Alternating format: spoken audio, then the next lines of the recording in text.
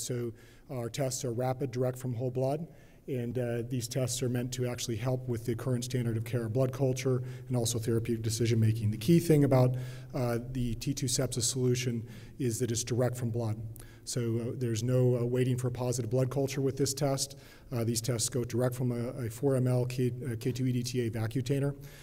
Then they're processed on the T2Dx instrument. You can see that right here. The T2Dx instrument has 7 drawers, random access analyzer. You can go and load a sample on there at any time that you need to.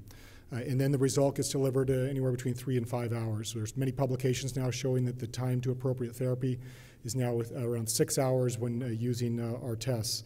It's very different than the standard of care where blood culture takes multiple hours, multiple days to achieve a positive result. And so certainly there's a big advantage of speed. The other advantage with T2 magnetic resonance is the sensitivity. I'm going to take you through a variety of studies and show with you sort of the clinical sensitivity that's now proven for direct from blood culture independent detection with T2MR. We're in the 90% range up to 100%, and cultures in the 50 to 73% range.